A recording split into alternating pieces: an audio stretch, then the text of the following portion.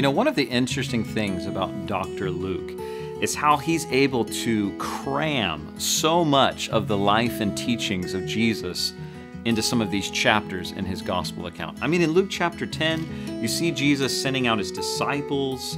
You see him giving that parable of the Great Samaritan, but you also see that account of Martha and Mary, where maybe you'll remember that Jesus is there in the home, and Martha, she's like that, I don't know, maybe that American housewife. Like every single thing about the house is clean and ready and prepped for the guest. And then you have Mary, who's kind of, well, spending time with Jesus. And Martha, maybe she gets a little frustrated that Mary is there in the presence of Jesus.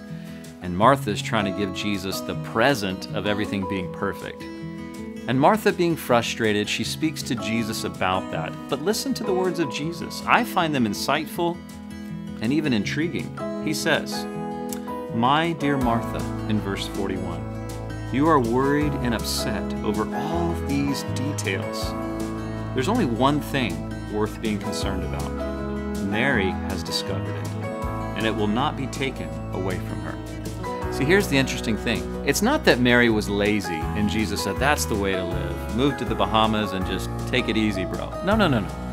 He was saying this: the priority is relationship. It's not so much doing things for God, but recognizing that what God wants most in life is for you to be with Him. That's what He's looking for.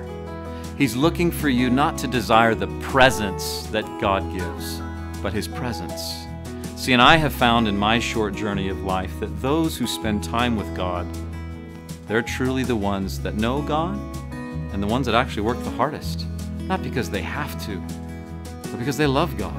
They want to see Him well served, and they want to say thank you through their attitudes and actions. But it all comes from a heart of relationships. It all comes from a heart. See, the heart is what impacts the hands, not the other way around. And Mary saw that. And so today I would encourage you, instead of trying to be like Jesus today, just like Jesus. And the more you like Jesus, you'll find yourself becoming like Jesus, because it's about who you hang with more than what you do for the Lord. Let me say that one last time. It's more about your presence with God, not what you can produce for God.